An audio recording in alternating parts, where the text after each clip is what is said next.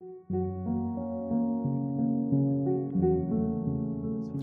are many reasons that China should be focused on inequality, social justice, and on children. One of them has been highlighted in my book, The Price of Inequality, and highlighted by the IMF, is you might call an instrumental reason. That countries with less inequality perform better, grow faster, more stable. But I think there are more fundamental values at stake. What kind of society do we want to live in? Do we want to live in a society in which some people have access to riches and others are suffering? We know, as we look around the world, what those kinds of societies are like. I visited many of them, and I can tell you these are not places where most people would want to live. So I think divided societies are very different from societies where there is this kind of shared prosperity.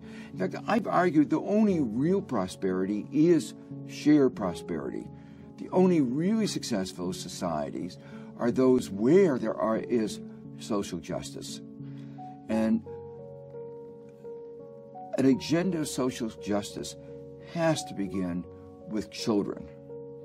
It has to begin with an agenda that says every child, no matter who its parents are, has to have access to adequate nutrition, adequate health care, and adequate education. China has done more to reduce poverty around the world than any country in any point in history. 500 million people have moved out of poverty.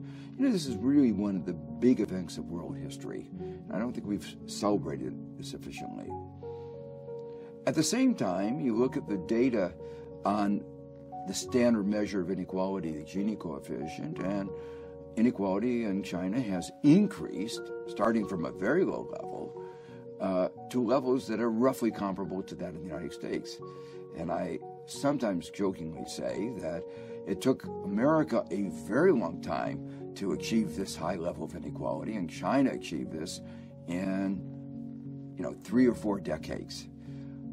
But there is a fundamental difference between inequality in China and in the advanced countries, and that was highlighted by the work of Kuznets a half-century ago. And he pointed out that in early stages of development, there's a natural growth of inequality. That is to say, some parts of the country pull out faster, grow faster than others because they seize the new opportunities.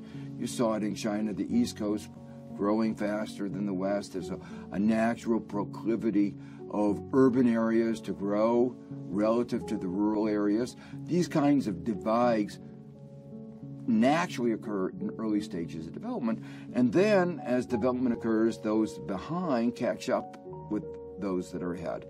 So the hypothesis that Kuznets put forward was that in the early stages of development there was a growth of inequality. In later stages there would be a decrease. China fixed that early period of the increase of inequality. Unfortunately, Kuznets' prediction about advanced countries turned out to be wrong. The United States and many other countries, after a period in which inequality came down very dramatically, beginning around 1980, inequality started to grow. The challenge facing China is it going to follow the pattern that Kuznets identified, where there was, yes, an initial period of inequality and then a decline of inequality?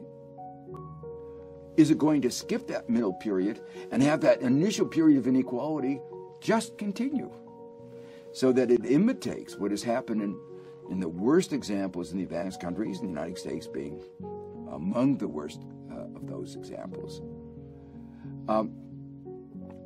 That's an open question.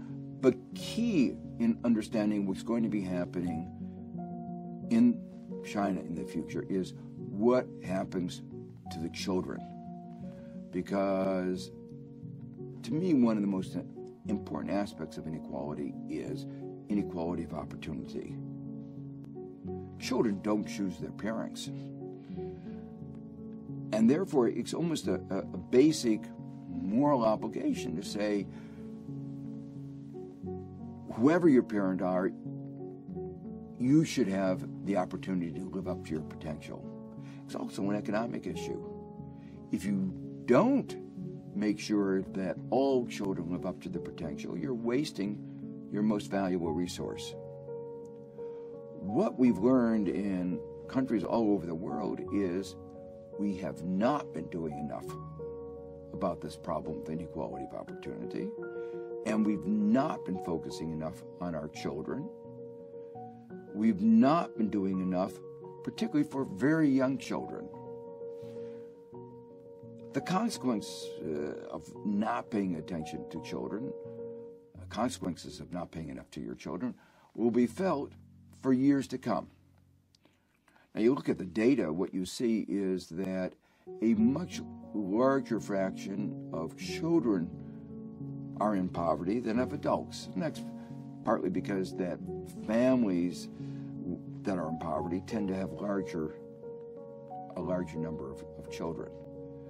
So childhood poverty is, in some sense, a more pervasive problem than poverty in general. Well, there's no single instrument with which you can deal with problems of social justice, with problems of inequality. Inequality is multifaceted. There are problems at the top, too much money going to the people at the top. There's problems at the bottom, too little going to the people at the bottom, too much poverty. And each part of the inequality has its own causes and its own remedies. There are also inequalities with respect to income, wealth, access to education, housing, environment, exposure to health hazards.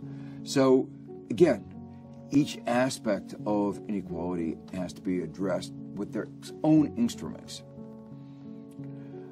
That's why I think it's important for the government to have a multifaceted agenda. It's not a single magic bullet. It has to be a comprehensive agenda to attack poverty in all of its facets. And there are very strong interactions. A child who is malnourished is not going to be able to learn. A child who is suffering from inadequate health is not going to be able to learn.